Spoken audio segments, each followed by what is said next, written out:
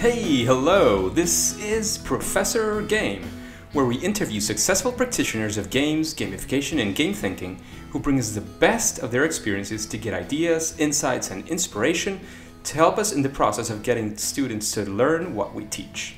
And I'm Rob Alvarez. I work at IE Business School Publishing, where we create interactive and engaging learning materials. Hello, and welcome to Professor Game. Today we have an awesome guest, and it's Erik Van Mechelen. Erik, are you prepared to engage? Let's do it, Rob. Let's do it. So Erik is the Director of Member Success of the Octalysis Group. He's there to ensure that Octalysis Prime members succeed in the gamification and human-focused design education experience. He's also the Editor-in-Chief for yukaichao.com and lead writer for the Octalysis Group blog. He holds quite a few positions as a writer, and I must add that I met him through Octalysis Prime, where he regularly emails the members and participates in live activities that are very exciting, I must add as well. So Erik, let's get right into the interview. The first question that we always make our guests is, we want to know a bit more, how does a regular day with Erik look like? What do you do? Yeah, thanks so much for having me, Rob.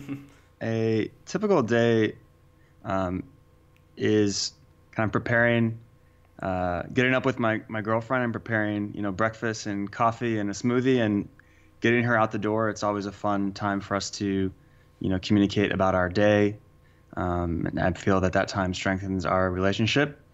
And Awesome. I actually make a quick stop at the gym in our building on the way back up from the parking garage, which is a little gamification technique that I've employed. And then, when you say quick stop, how long do you spend in that gym?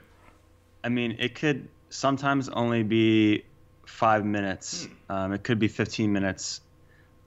And the point is just to get my body moving, getting some energy flow. I do other workouts on my regular schedule. So that's just a quick piece. If I'm feeling really good, I might even walk back up the 5 flights of stairs, right? So that's getting my body moving. And then I'm getting into my work day, which is about half of work with the Octalysis Group and then half my own writing. Sounds very exciting. So you're a full-fledged writer, as I see. Yeah, so this journey has been about the past 3 years. I would say I'm a full-time writer, editor, book reviewer, and for the past year and a half now, I've known and worked with Yukai at the Octalysis Group. And so my work ranges from doing blog posts for both his business as well as his consumer side. I do a lot of his email marketing and email newsletters, some of the live community engagement, which you briefed us on in the opening. And then on my personal side, I do quite a bit of essay writing about philosophy, literature, culture, many other topics, science. And I also enjoy science fiction and fantasy writing on the fiction side. May I ask, Erik, what did you major in? Well, I majored in economics, but I also I went to a liberal arts college here in the United States, which allowed students to take courses across many disciplines. So I studied in the political science department. I studied in the English and creative writing department. I also studied Chinese and international relations. So my interests my diverse interests were able to be satisfied in the 4 years there while still getting an economics degree. Sounds amazing. On a side note, I did study Chinese as well for like a year, and I can remember like how to say thank you and maybe 2 or 3 more things. It was super hard, and to be honest, it was a very tough year for me at the university, but it was amazing. To be honest, it's something I want to get back to someday. I didn't complete my French education, so that's something still on the list as well.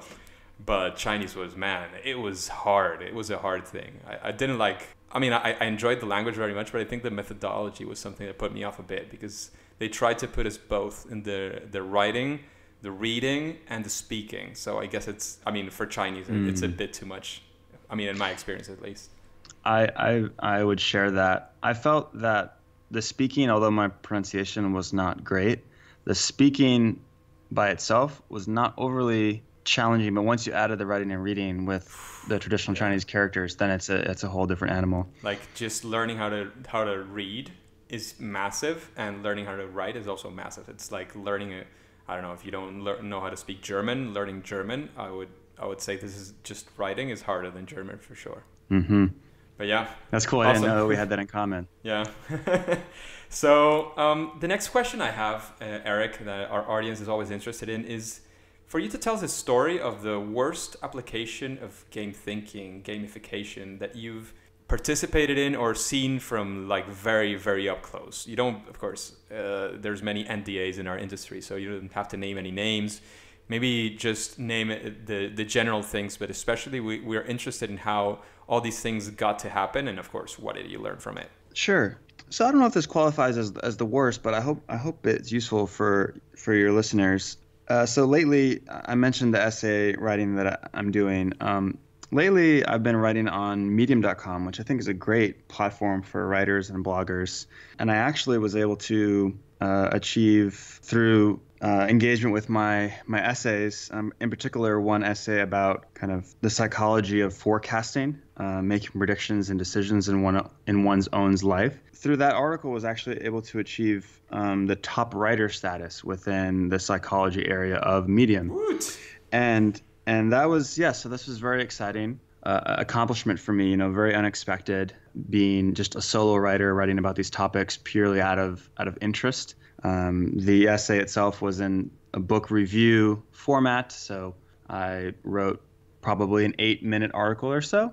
And I eventually was featured by the Medium editing staff, and then I was able to get more readership there, and then eventually the top writer status comes with that through the various mechanisms they have, total number of readers, total reading time, views, things like this. But one thing that I noticed is that I was very attached to the stats page that Medium provides all of its writers. So the stats page in itself is not a bad application of game thinking, because it does provide, in addition to total number of views on your articles, by article, it also includes total number of reads.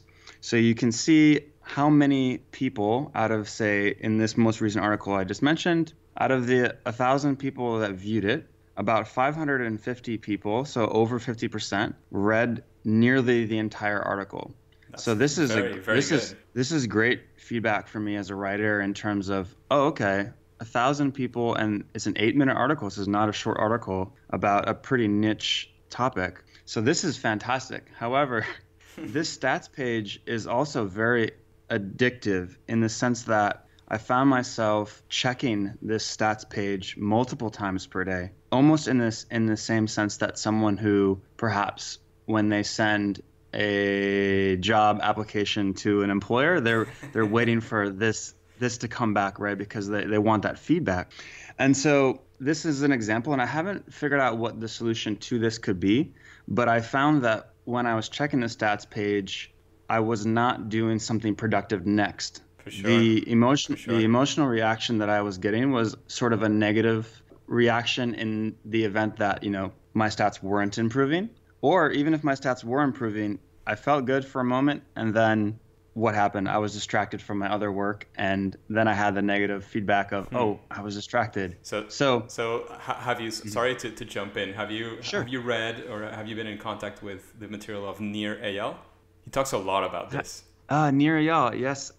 Interesting backstory, and I want to hear your point, but interesting 20-second backstory. Yeah. How I started working with Yukai was I read Nir Eyal's Hooked, and then I read Yukai's book, and I wrote a 20-page short essay comparing those two books, and that's actually one of the reasons that Yukai wanted to work with me after that. That's so cool. My point was, there's something that this is something that he talks about very much, and when you were saying it, and I know sometimes the things are like standing right in front of us, and maybe we don't We don't see them, but maybe the obvious solution would be not to update it like immediately. If you know that it's going to be updated maybe once a day, you know you're not going to check in more than once a day. You know what I mean? Because maybe it's just as simple as that. I mean, of course, if you can have live stats, it can be useful for many things. But, I mean, if it's just for checking, maybe what you want to do is make sure that you check it once a day. I mean, for Medium, it could be a general solution, but for your cases, saying, well, I'm going to check it once a day, set a schedule, and I'm going to check it at this time, see what happens, and have some action points. There's something I found very useful in reading, in getting back to my reading practice. I quit reading like more than I would have ever wished. And what has gotten me like very, very into it is I am committed to taking notes of what I read.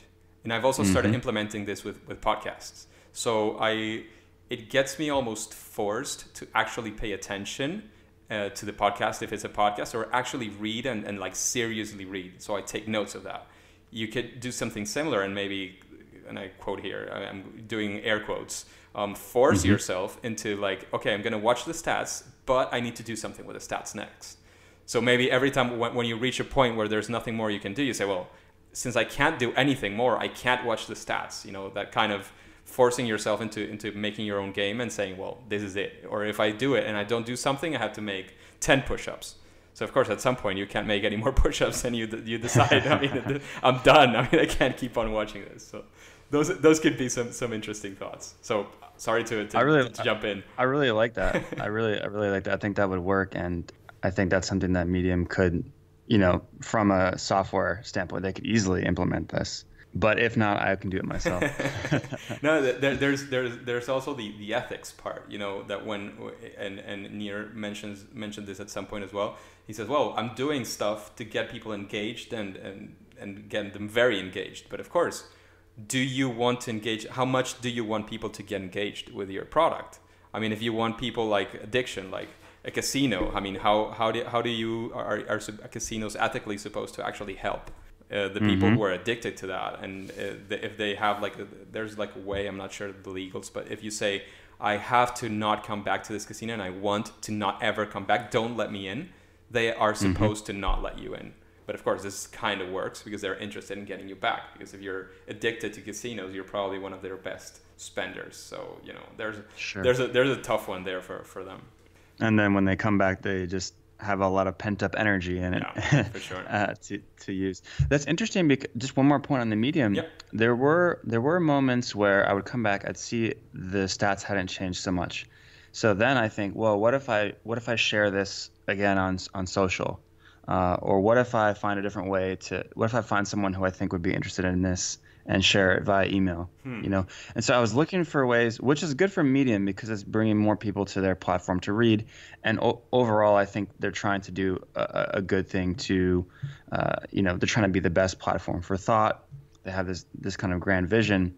And from an ethics standpoint, I think it's slightly different in intent than... for sure. I mean, it's not an addictive. They're not getting money from you checking it 50 times a day. Of course not, for sure. But anyway, but that also wasn't so from an individual standpoint, taking extra time to go on social. This, or just to spam, you know, my social networks is not such a good thing either. Yeah. So Erik, I want you now to switch back your switch into success and tell us what's the biggest challenge that you faced and solved using game thinking, gamification, games, etc. So throughout the last 3 years, I've also concurrently been working on a science fiction and fantasy novel. So the goal is to approach agents or, you know, big publishers in 2018. So it's been quite a long-term journey. And the problems that I faced were twofold. One, completing the novel, and two, revising for the quality that it needs to be in order to get the attention of agents and publishers. I was able to finish the novel quite quickly, the first draft. However, for your listeners who aren't familiar with novel writing, especially for someone like me who would be a debut author, the time to get to that level of quality, it's quite a significant startup cost. In my case, I've already been working on this particular novel 3 years. Wow. And I would say I've been working at least 20% of kind of my working day on that throughout that time. So significant amount of my time. Very large investments, yeah. Across that 3 years. Yeah, for in financial terms, for no payback at this point. So the key thing was finding the intrinsic motivation, identifying what intrinsically was interesting about this for me, but then also building a routine that allowed me to gain momentum across whatever draft or revision I was in at that moment. That slight edge that compounds, the compound effect. I think there are 2 books named that way. I mean, it's something that helps you, of course, get your momentum and reach very far. So let me give you a quick example, just so that it's really it's easy to touch and feel. Once I completed a certain revision, this was about a year and a half ago, I decided I wanted to show. I felt I had taken the book as far as I could go at that moment. I wanted to share this with not just 1 or 2 people, but a group of beta readers.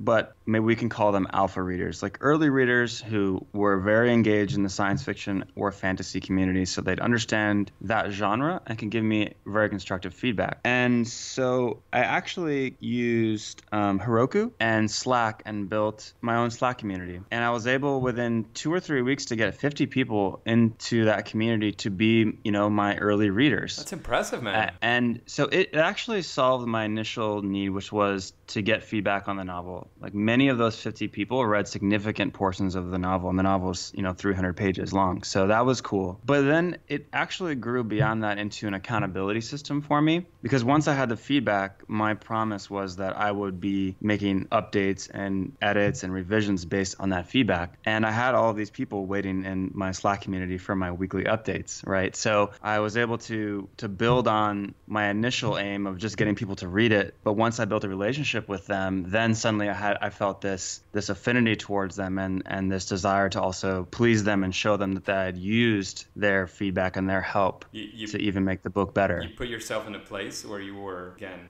air quotes, forced into doing what you actually wanted to do. Right.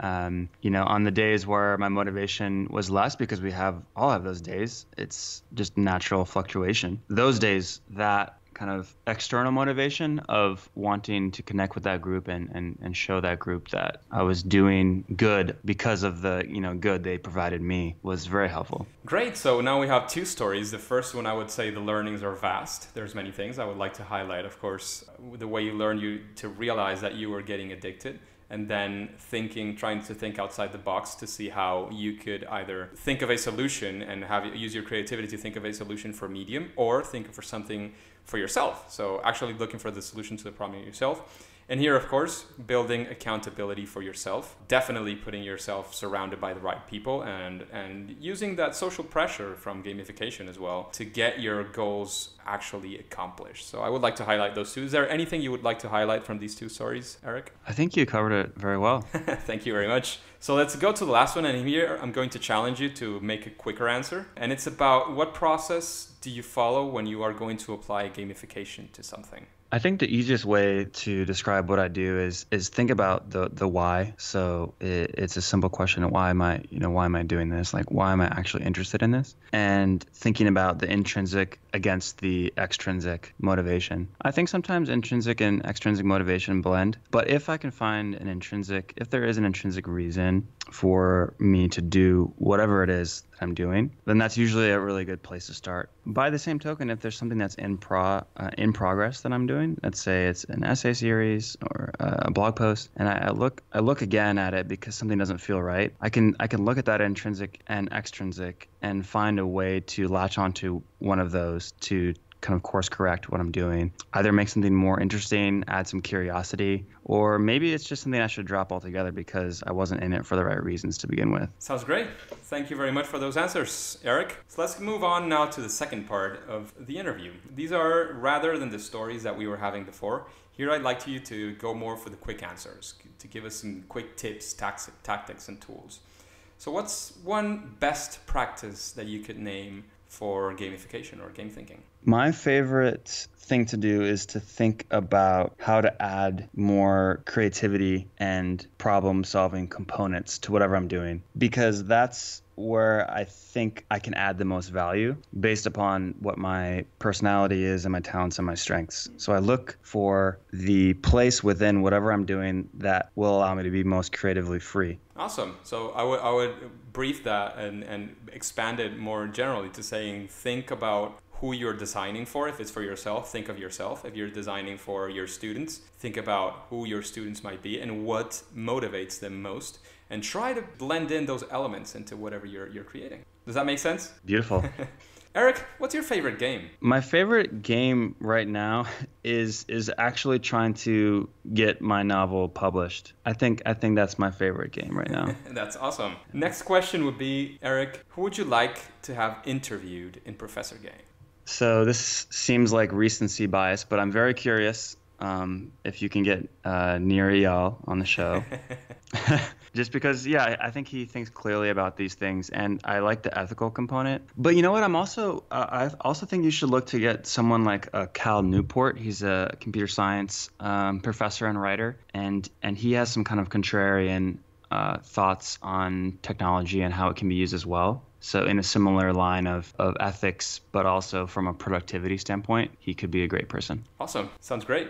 The next question is, I would like to know what you consider is your superpower. My superpower is the ability to look for a counter argument to almost any argument, even if that isn't my position. The reason I think this is a superpower, and that I encourage everyone that I meet if I get into this place in the conversation, is because this allows one to practice empathy, but also building of reasoning. And this, to me, is crucial whether you're in sales, whether you're designing something for someone, whether you're trying to solve, a cross-cultural conflict, geopolitics. It's covering so many different areas or in terms of its application. Yeah, sounds like a very useful ability to think outside the box, and especially to try to think outside of your own head and think of what other people might say.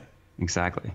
The other thing we would like to know, Erik, is some piece of advice that you would like to give people who have never engaged their learners to use game thinking. The place that I usually go to is my experiences that I've had. So the easy places to go, when you ask me what my favorite game is, I probably gave you a contrarian answer there slightly. I was adjusting the kind of definition of game. But growing up, I played a lot of tabletop games. My favorite tabletop game was Diplomacy. This was a game of kind of social influence in a geopolitical setting.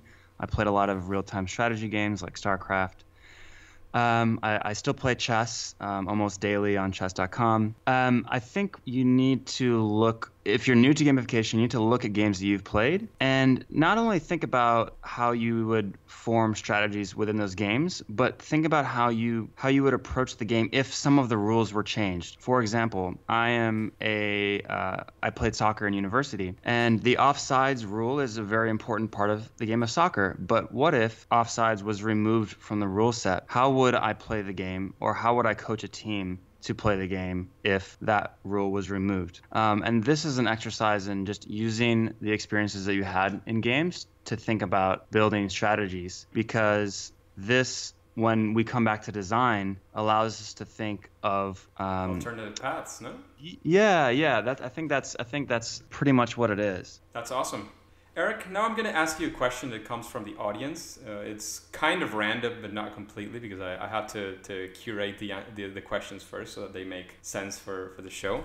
And the question that we have today is, how do you think that games or gamification can facilitate learning?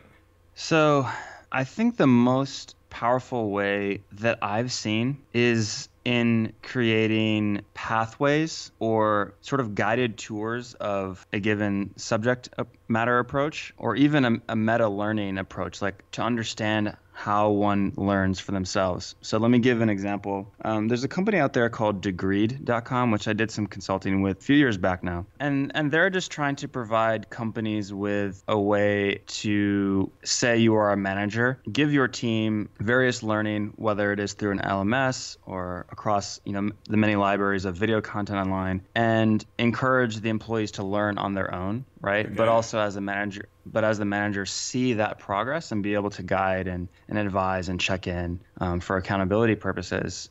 And so I think gamification can give us the motivational design from the learner standpoint, engage with something that I want to learn in a meaningful time frame. Things move so quickly, right? So the ability to learn something in a reasonable time frame is important so that you can actually use that skill and be ahead of the curve. But then also from the company lens, since it seems like lifelong learning is a real leg up for you if you've sort of taken on this idea that I need to continue learning throughout my life in order to have a successful career, but also just to enjoy life, then that can be applied to you as a learner from someone who understands that, even if the learners themselves don't quite yet understand that. That's some great advice. The last question before we ask you the final, how can we connect with you, is what book would you recommend to our listeners? So I actually had the chance to meet Jane McGonigal. She's probably pretty well known to your listeners in 2012.